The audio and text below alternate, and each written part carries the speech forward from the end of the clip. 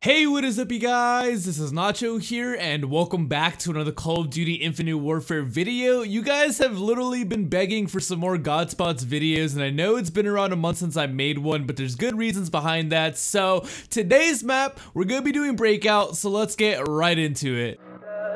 Tell me pretty lies, look me in the face, tell me that you love me, even if it's fake, cause I don't fucking care.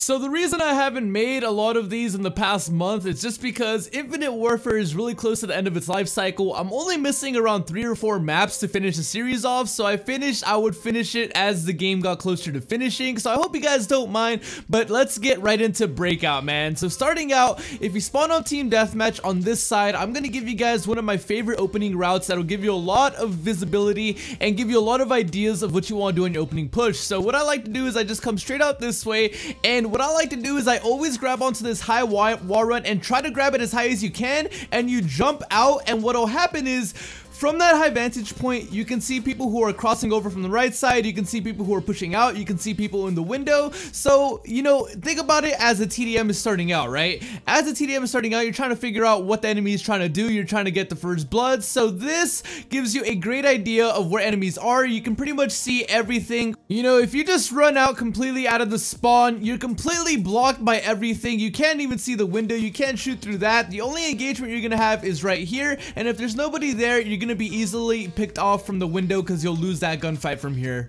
Now, one thing I want to showcase is a way to get around this map without ever having to be on the ground level. Now, a lot of people are not familiar with this for whatever reason. I know it took me a long time to finally figure out that this was here, but if you come to the backside of Breakout, you can pretty much see we're at the edge of the map. There is a hidden wall run that will take you from this side of the map all the way to the other. So all you would want to do is just grab onto the wall and just continue this all around, and this can also help if you're trying to be sneaky. Let's say you know the enemy team has complete control of mid-map and you're trying to get from this side of the map all the way to the other. This would be a great way to combat the enemy without really being seen. Now, if you have Ghost, this is also really good because if they get a UAV, as I almost choked out wall run, lol XD, but you know, if you don't have Ghost and they get a UAV, they're still gonna notice you coming over here. So coming this way is really vital that you have Ghost, or you just pray that the enemy won't have a UAV up. Now, once you get to this point of the map, you're pretty much free to do whatever you want to do. I like to check this room to make sure there's no enemies in here, and then I always like to push this out and try to clear the laundromat up there.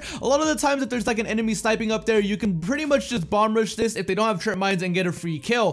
One thing I will advise is that as you come out of this doorway, you just got to be careful because there might be enemies over here on the right side and they can easily kill you if you just try to cross here.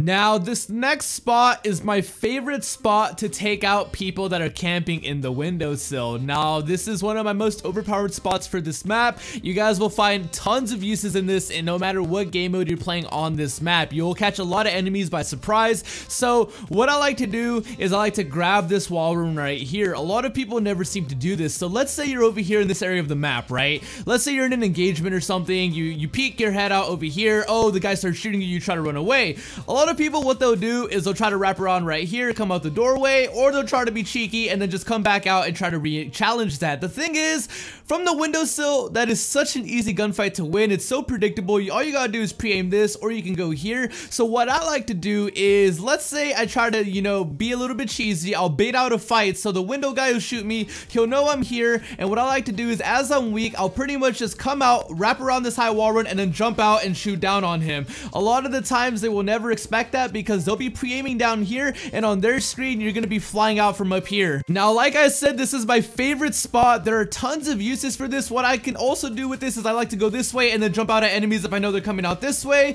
What this allows you to do is that enemies will not be able to see you when you jump out. So let's say they're spawning back here and they push out. They're gonna be looking right here, and they're not gonna be expecting somebody to be in this area killing them. And last but definitely not the least use for this spot, you can also use this to wrap all the way around and then jump out at my enemies who hide on these crates. Now, if you time your boost good enough, you can make it all the way around. If you can, you just gotta manage it pretty well. You gotta wrap around this thing and then just jump out, and you can pretty much clear out enemies who are hiding in this corner, who are pretty much just waiting right here by the crates, being annoying, trying to bait you out. Another thing I like to do is, let's say we just won the engagement right here in the middle of the map, and I know that they're gonna be spawning in that back right area because my teammate pretty much controls this whole side of the map. What I like to do is I always grab the wall run right here. If they're gonna be pushing out of this room, this will catch so many of them off, and you can just keep wall running this and keep shooting them. Now, this spot is pretty much identical to what I had on the other side, although I will admit this side is not as good because you don't have as much cover pretty much wrapping around the wall,